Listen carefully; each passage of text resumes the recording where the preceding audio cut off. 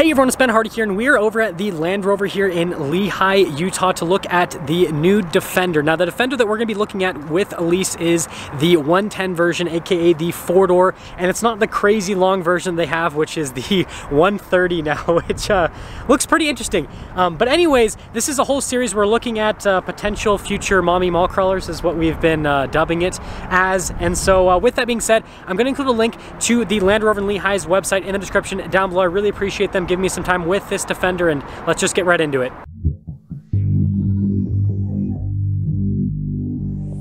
Okay, so we're just gonna go over some basics with the Defender. This isn't like a full review, this is just kind of like looking at the vehicle. So first off, what do you think about the looks?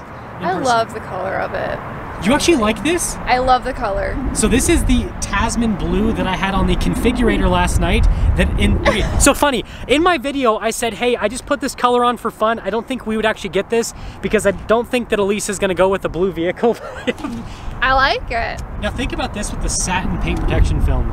I don't care. Oh, okay. Well, anyways, okay, other than the color, what about just like the general look of the vehicle? So it kind of looks like, and I could be totally wrong, but from my memory, it kind of looks like a spaceship, like from the back, like, you know, the shuttle part. And then it reminds me of the vehicle from Pizza Planet, the delivery driver.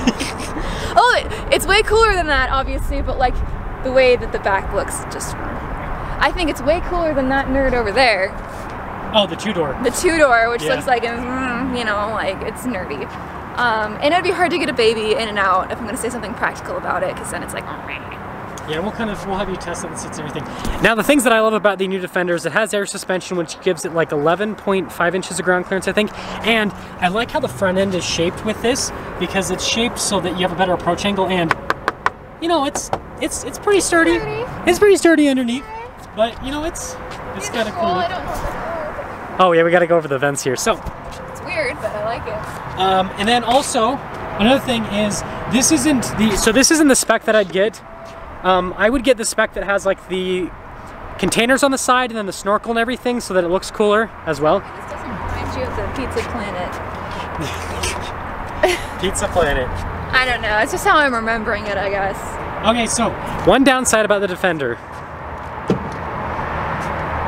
It could hold Zorro? No, it opens up like this. So it's to the side. Well, so does the Wrangler that we have. Yeah, but so the difference between this and the Wrangler is, and sorry if my voice is kind of muffled a little bit, it's because of the microphone. This has the window attached, whereas the Wrangler, you flip up the window. It's not attached to the door. Anyway, storage space. Let's see what you think about. So here's the storage space in the Defender. Again, sorry that my voice is muffled. I'm trying to yell so you guys can hear me. And does this one have a third row? Yeah, it looks like this one has the third row seating. This is for the air, so this has a built-in air compressor. Oh, nice. I was gonna say this is like a replacement net, you know, like but it's solid instead of a net. And so this button right here, that is for the air suspension to raise and lower the rear end, so it makes it easier to load things up into the bag. Oh, that's cool. That is a really neat feature. But do you feel like this is enough storage space? I don't feel like I could go to Costco and get toilet paper and paper towels and groceries and fit them all in the back. They'd have to like... What about like folding down? Because you can fold down the seats. Folding down the seats, can we fold like two of them and keep one of them up? Or are they all connected? So look, yeah, you can see they're not all connected. Okay, because if we can leave one up, then we can have Junior and still like put seats down, but that's not going to work when the family is bigger and needs more groceries, which won't grow with the size of the trunk because it's still small. No, it's not like small, like I could fit in here and his big old dog could fit in here. But also look how tall it is. It is tall. It is tall. Okay, well, we're gonna go from here. It's kind of heavy to open, I will say that.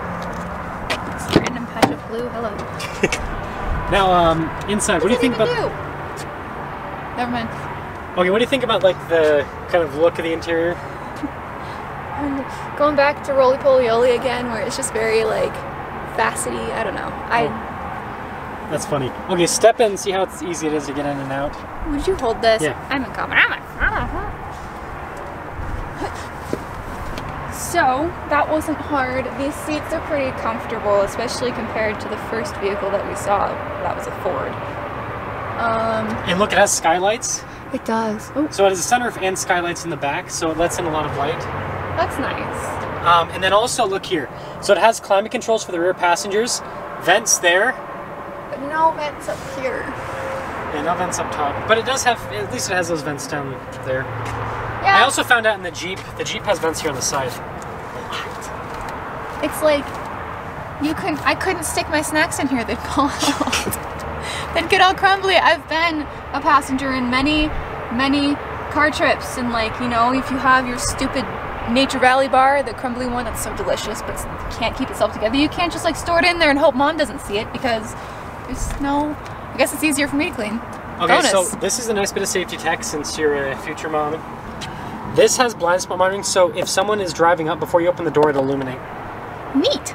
Let's hope I pay attention. Okay, so we'll go to the front now. Okay.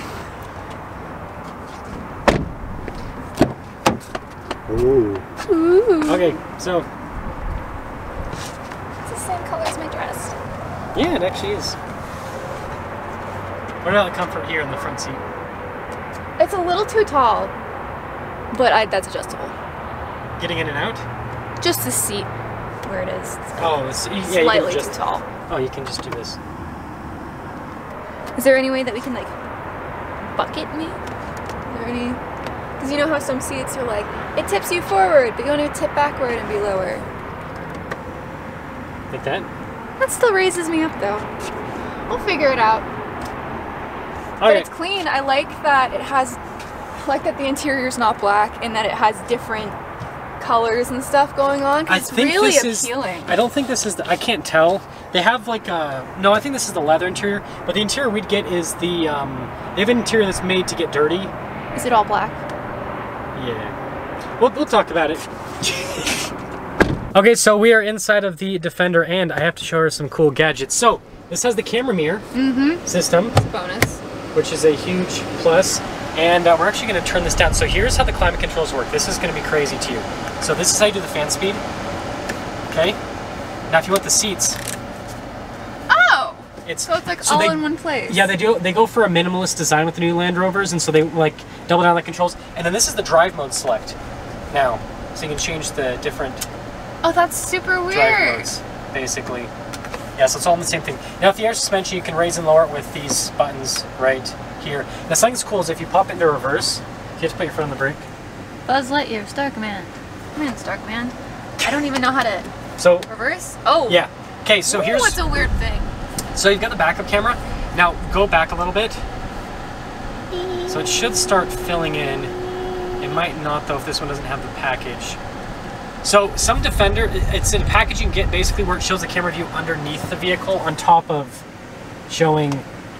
Let's go forward a little bit and see if it'll. I guess it's not doing it. But yeah, you can get, anyways, it's a package you can get on the Defender where it'll show the camera view underneath the vehicle as well as like that. So it's pretty cool. What do you think about the gauge cluster though? Digital. It's easy to read. You can opt for basically analog on either side and then a screen in the middle if you don't want the digital, and it's a no-cost option. Nobody ever does that, but you can. Oh, but you can. That's more appealing to me. Yeah. Because like I want it to be able to display what it needs to while I'm driving, but I want to have my gauges where I can, you know. Well, but it shows the. It does RPMs, show that. RPMs and speed there. No, it does. Other than that, I guess we'll just set off here. This is cool for off-roading. It's got low range. Gotta have low range. Yeah, this is the weirdest thing. The shifter? Yeah. Well, at least it's a shifter, not a dial, right? True. This is on par with a dial, though, with the way that it's like. So you have to press the button and then. No, that doesn't. But it's just like, why is it right? Why? On other Range Rover models, it's down here and it looks like a little shaver. It's like a little thing that you. Yeah. That's the best way for me to describe it. Is it looks like a little shaver. Okay. But yeah, well, let's go. Let's see how it drives. I'll tell you the driving route. Okay. No pressure. This is the most expensive vehicle so far that we've looked at. Gosh, it's floaty though. Floaty. The driving? Okay. All right, where am I going, sir? Turn left. Yeah. This is scary. I don't drive expensive vehicles that aren't. The TRX is more expensive than this, and so is the Raptor. And so is the Jeep. I love the Jeep. I've come around to the Jeep. I think it's crazy that all the vehicles I own are not from luxury manufacturers, yet they're all more expensive But it's all your upgrades, huh? You guys know? Oh, brakes. Okay, so you turn right here. And this has the six-cylinder, which is probably the engine we'd get, because the V8, we'd have to pay $40,000 more to get the V8. And it has like maybe 100 horsepower more. It's a V8, which is cool, but it also would be harder for me to turn into an off-road vehicle. Because it has really big brakes. That's what this family car is about. Yes. Yes. Hey, look, it has this, by the way, so if, like, you can grab there. It's the oh crap bar. Yes. Oh no, I lost your face. Oh no. It's because of the lighting. Well, I'm sorry, YouTube. Boo-hoo. I guess we'll go to the hands and the gauge cluster. At least I got my nails done. Yeah. How do you like how this drives so far? So far, the driving is good. The stopping is meh. Well, okay, so this is a pre-owned vehicle with almost 30,000 miles on it. So where do I go now? You just keep going straight through the light. Okay, let me see if I close the sunroof. If that will bring you back. I think that might have just... Yep, it just made it. Yes, we can finally see you now. Oh, okay. It was the sunroof that was causing the issues. Nope, and we lost you again. Oh. So, other driving things, what do you think? Does it feel zippy? I guess I'm gonna go over to me so that we can see. You don't need to see my facial expressions to figure out what to do. It's not a... But does it feel zippy at least? I haven't like punched it. I'm just kind of going very carefully because I'm like, this gives me the feel of a nicer vehicle, I guess, is what I'm like, oh, I don't want to hurt it. Turn the blinker on. Okay, so we are back, and we're going to get our acceleration here. Sorry about the lighting in this video. I'm trying to figure it out. Woo! Whee! Don't close your eyes, Elise. You're driving. Okay, let's try sunroof again. Let's see if that helps out. Okay, now I can see what this... This is so silly. It's like... It's silly? Yes, it's silly. Silly? Oh. Silly. Well, I'm just trying to make it so the video's not like half of just like darkness. Darkness. How was the acceleration? Good! Does it feel zippy? I think so. Oh, you're going to want to get over the left lane? Otherwise, you're going to have to race people. No. But do you like... So you like the suspension feel, though? Like the comfort? Mm-hmm. Does this feel more or less comfortable than the Jeep? Which Jeep? What do you... No, the Grand Cherokee. Okay.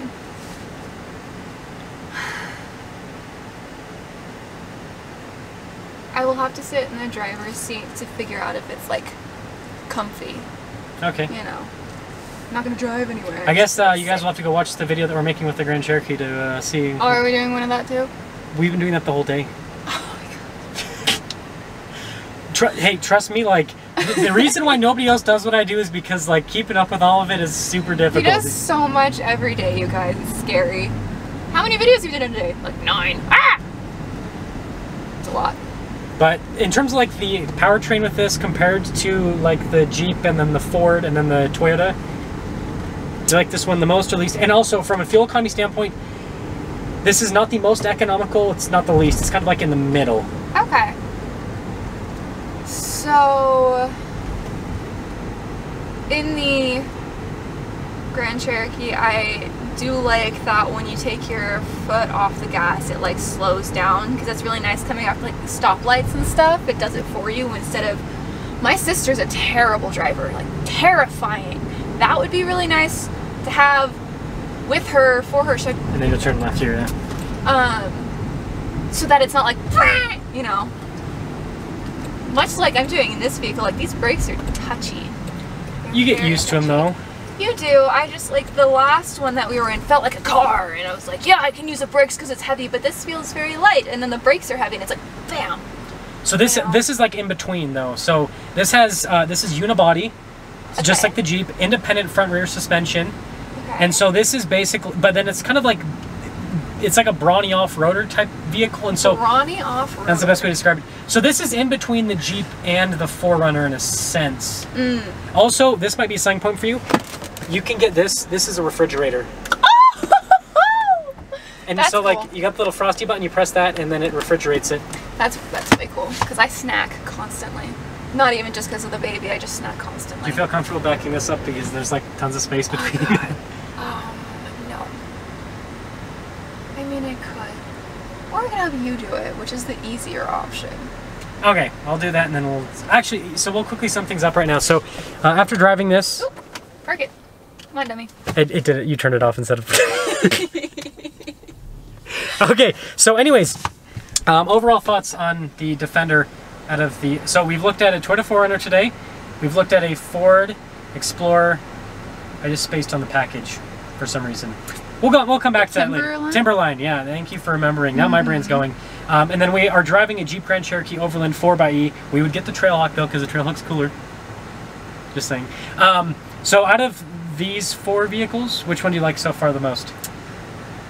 In terms of aesthetic, this is like right exactly where I love it, want it, keep it, have it, cherish it. Like, well, it's not black and it's like multi-tone, and I love that. It's like our house, you know, that it's multi-tone, but it's very neat and neutral at the same time. I feel like in this drive, I can't find a comfortable seat like space. I'm too high, or I'm too forward, or it's like hard for me for whatever reason. The drive is cool, the brakes on this one are too harsh. I don't know, it's hard. Like, this is a super cool amenity, the little refrigerator freezy thingy. It doesn't have the sit your phone down, let it charge for you. It's right here. Oh, yeah, just kidding, it does. That's nice. I like those. You know, I usually am on a cord, but if they actually work, then fabulous. Yeah. I like the mirror. So far, it's the seat position and the trunk space that are the only like, oh, and the brakes. Boo. Boo. Sad. Okay, so thank you again to the Land Rover here in Lehigh. I'm gonna actually fiddle with the seat a little bit with her still in it. So with me still in it, okay. Yeah, so that we can see if I think that I could get it into a seating position that she would like. And so, yeah, that's gonna sum things up for this video. Again, link to their inventory. Unless we get it right and I do another little spin just around the parking lot with a good seat. Yes, yes, okay. Link to their website in the description down below. I'll see you guys. We've changed the seat a little bit. Okay, quick after clip around the parking lot. This is way more comfy. So I have a wonky shoulder, my left shoulder, it's a genetic thing. All the women on my mom's side, the left shoulder is just like crappy. And so where I sit... It's beeping because I don't have my seatbelt on. We're in the parking lot, lady! Where I set my arms is super important, because if I have to like put a strain on my shoulders for any reason, I will crap out early just because of this one, you know, it's a pain. Oh, well, I could have gone down that alley, but no, this is very comfy, very comfy. We're gonna check the brakes again now that I'm in a different position. Give me a second, because I'm not just gonna like slam them. Probably. Way better drive. Okay, so it's just you're in way an better. I was in a sitting terrible position. Okay, so the only downside then is just the rear storage. Yeah, the rear storage space and not having air vents, but this is doing a really good job of cooling off the vehicle. I feel like it's like, because this is open, it lets it go back there instead of it just being right here, you know. And so I think that that's okay. And like I could reach baby like pretty well, like at least hand it snacks, you know. Yeah, I really like it. I love the color. I love it. It looks on par. I think you can get this interior with the Resist package. It's called the Resist seats. So I guess this will be the last thing. So these are the leather seats. The Resist seats are kind of... put it in park instead of turning it off. Yeah. Let's try that. So the Resist seats are kind of like it almost feels like cloth mixed with like synthetic leather. Okay. In terms of like, it's a very weird feeling texture, but it doesn't have this, it's hard to explain, but it doesn't feel the same as luxury. this. But those would be the seats to get because they'd be easy to clean. Yeah, and that's super important. So. Okay. Well, that's officially done. That's it.